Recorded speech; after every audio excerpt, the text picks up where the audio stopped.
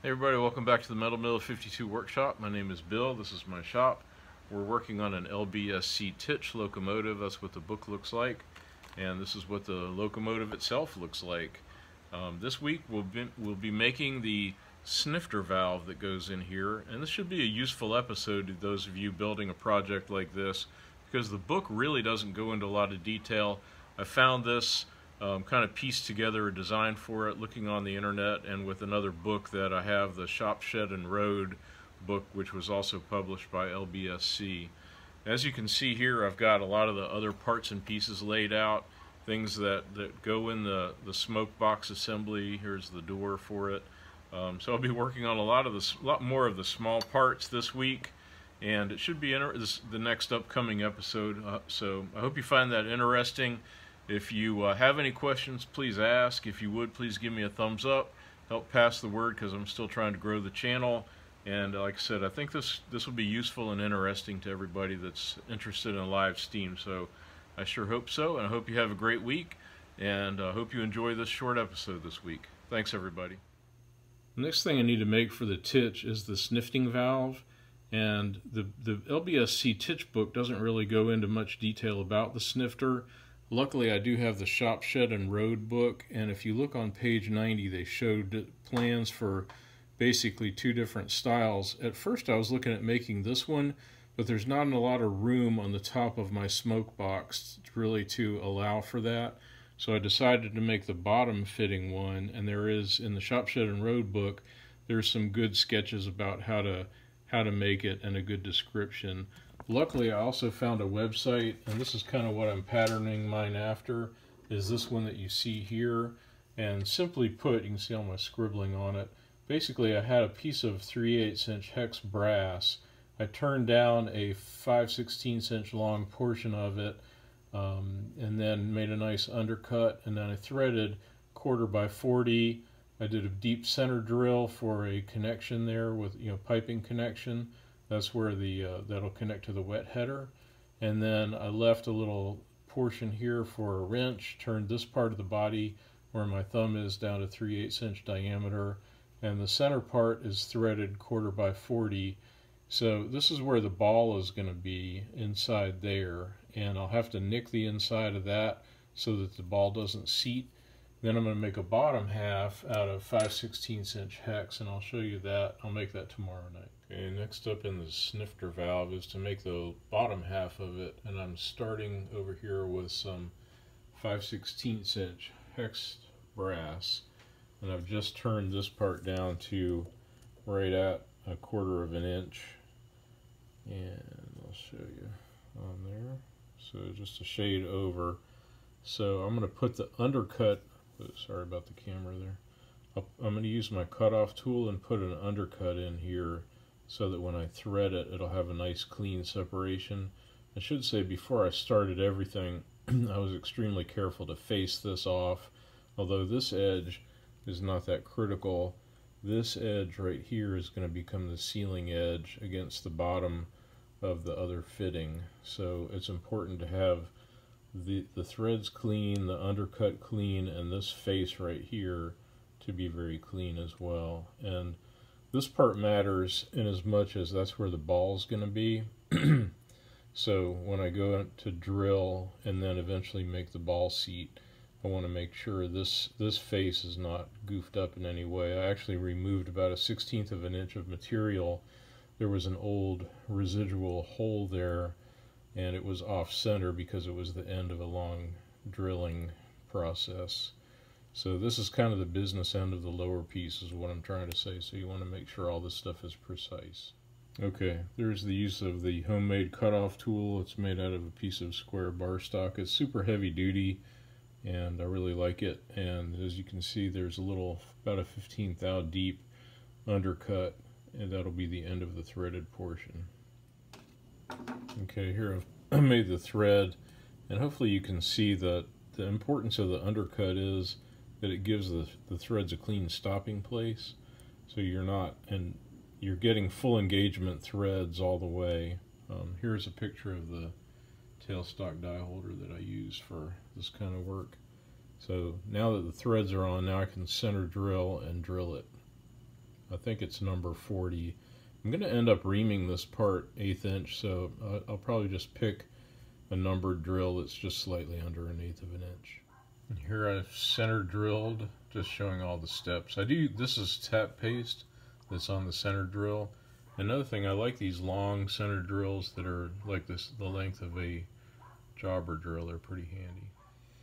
And here I've put in a couple of marks using the cutoff tool, a little 1/8 inch that I'm going to leave for a wrench access, and then a 5/16 inch portion that I'm going to turn down to a 1/4 inch in diameter. Kind of wanted to do a little stop action picture here. You can see the setup and how I'm doing this. Rather than parting it off and flipping it around and only have this much portion to hold it steady in, I just decided to angle my tool so that I could get it down to a 1/4 inch or just very close in this method. And so I just took a method using the dial calipers here, or excuse me, the digital calipers. So as you can see, I only have 37 thou left to take off. So I'll go ahead and get this down to, with very carefully get it down to a 1/4 of an inch, and I'll end up with the exact design and pattern that I'm looking for, and then I can do the cutoff. Okay, got it down. It is just a shade under a 1/4 of an inch, so I'm thinking that is just perfect. Actually have it squinched down pretty tight, so yeah, just a shade under 250 thou, so that'll be good. I'm going to smooth out this little part right here, and then cut it off, and then we'll reverse it and ream it so everything will be clear. And then I do have to remember to make the ball seat on this end. Next thing to do for the base of the snifter is to put a stainless steel ball in there and smack it just to make a seat. So since that's a two-handed operation, I'm going to stop videoing at this point, but I did want to show my setup. I use the part in the 5C collet block, and usually I put the block in the vise just to hold it extra steady and just give it a nice wrap with a ball peen hammer. Okay, now that that's done, I just gave it a nice tap wrap with the ball peen hammer. I do it like this. Obviously you use the flat part of the ball peen, you don't use the rounded part. Next thing to do in the final step in making this will be to get a sharp chisel type device and make some nicks at the top so the ball can't seat against the top.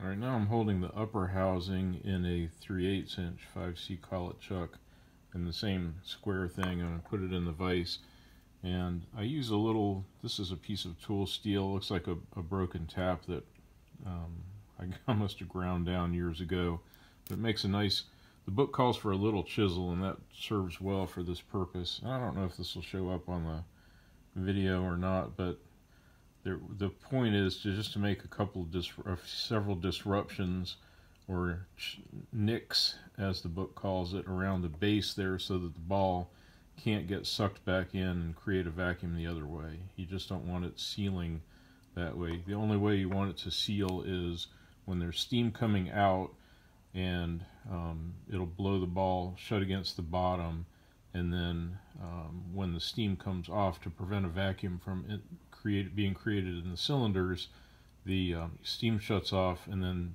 so the pressure is released, the ball comes back, and it'll rest against that top part as fresh air comes in. But you want a little space there so fresh air can continue to come in, and that's what the purpose of the nicks are at the base of the hole, to create a little disrupted surface. So here's the completed snifter valve. I don't know if you can hear it or not, but you can hear the little ball. I put a fresh ball in there. You don't want to use the one you used to make the smacking seat. So there's a fresh ball in there, and I just reassembled it. It's ready to go. So the next plan, since this was so easy, simple, I decided to go ahead and make a couple of nuts. Plan on using 5/32 inch tubing. So I've got my 5/16 inch hex stock for the nut stock in there, and I've laid out the initial drills that I need. The center drill, of course, and then a number 21 drill for the through drill, and then The larger one on the end that has the blue tape around it is number 2. That's the tapping size drill for the 1/4 by 40 threads that we're going to use. And I've used this before for this very purpose, and I have that tape ring around it to control the depth of the drill space there that I need for the tapping. You don't want to drill all the way through the nut. And after the tap drill's done, then just a simple matter of actually tapping. So this is a 1/4 by 40 tap, and the tailstock tap holder. So just tap that out. I like to run it through by hand. I'll use the inching function on the lathe to kind of use a little bit of power to get it started, and then after I run it back, then I'd go in by hand to make sure it's all smooth all the way, and I'll pull it out by hand as well. And then all we got to do is cut it off. File the edges of the nut there, cut the thing off.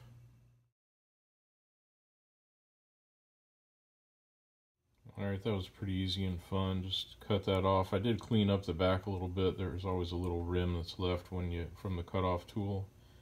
So I cut it off and I filed the edges a little bit, but it's good to go. That one's all set for a 5/32 inch tube. Now to make another one. Alright, we'll wind up this week's short episode with a little view of the finished snifter valve. You take the top off of it, and I'll show you the little stainless steel ball bearing that I've got in there. It's a 5/32 inch ball, which is a little larger than the 1/8 inch they call for in the plans, but it'll definitely work. So there you have it. Put that all together, keep it together, and as you can see here, I've got the little nuts that we just made. I keep them on a little pipe cleaner, and that'll all go in a Ziploc bag. Just to orient you to where this will sit, here's the smoke box, and it'll go inside the smoke box, something like this. So thanks again, everybody. If you would, pass the word, give me a thumbs up, ask any questions if you have them. I'll do my best to answer. Hope you all have a great week. Thanks.